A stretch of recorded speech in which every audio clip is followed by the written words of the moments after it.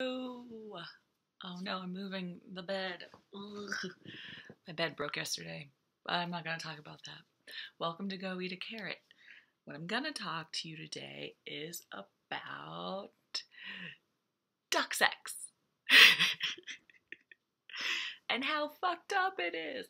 So, I was running around City Park and I was looking at all the birds, and uh, I started thinking about how sorry, my boobs are just like in your face today.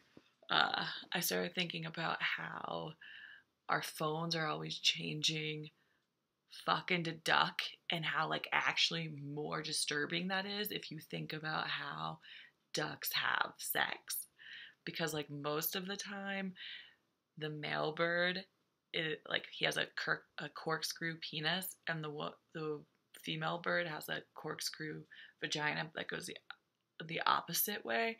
Um, but the male birds are like super rapey, and they'll like go around trying to rape the females all the time, to the point where females have adapted like these trap doors, these like fake like dead end vaginas, so like when they're getting fucked, they can like make sure to not fertilize the semen that's coming toward their shit.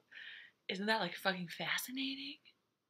So I've been thinking about that when someone accidentally writes, the ducking asshole, or like go duck yourself or something. Like that's even worse, because what they're saying is that they want you to be like corkscrew penis bird raped.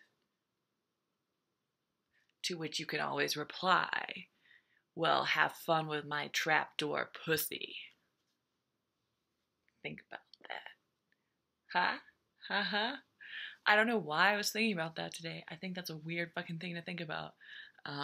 But there I was thinking about it, and now y'all know all about duck sex.